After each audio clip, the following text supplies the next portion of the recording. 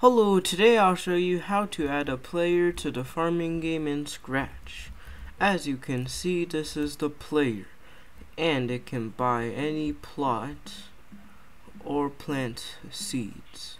But if it's far away, like here, then it can't. But if it's close enough, it can. And same for buying plots.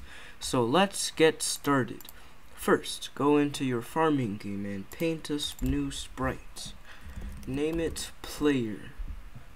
Now, name this costume Player Idol. Use the box tool and make the fill any color.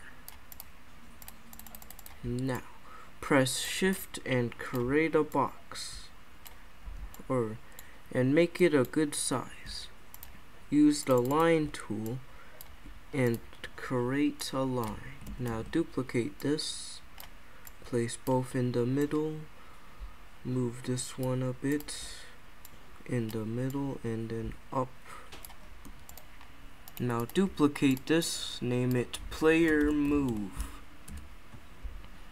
Select the eyes and move them here. Then duplicate this, name it Player Down.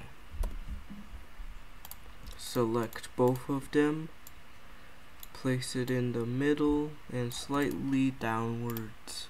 Now duplicate Player Down and name it Player Up. Select both of them and move them really up. Now, when green flag is clicked, go to 0, 0. Then create a new variable named Player Speed. For this sprite only. Set player speed to 1.5 or any other number,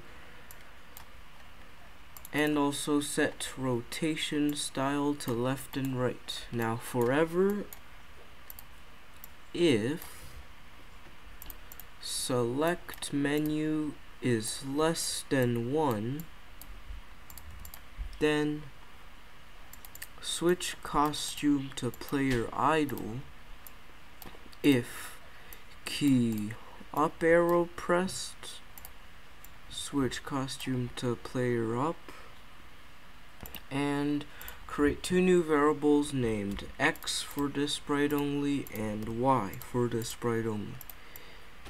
Now, up here set X and Y to 0.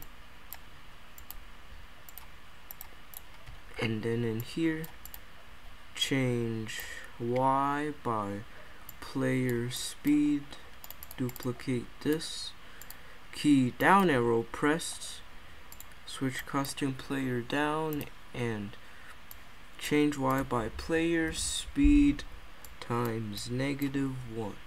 Now duplicate those two, key right arrow, change X by player speed, switch costume to Player Move and point in direction 90.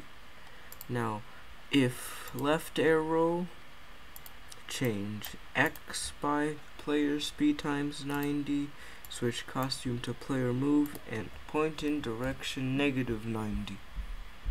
Now, when I receive open select menu, repeat 10 times, change ghost by 10. Duplicate this.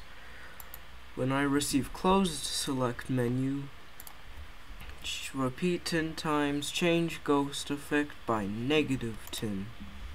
Now, go into the farming sprite, and then find if touch mouse pointer. Then we do a if on top of everything, if, and then a less than, if distance to player is less than grid times 1.25,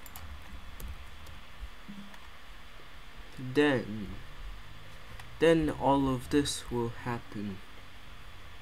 Now if you test it, oh yeah, and also make sure in player at the very bottom, make sure to add a set in here, actually all the way down here, set x to x times 0.7, change x by x, duplicate this, set y to y times 0.7, and then change y by y.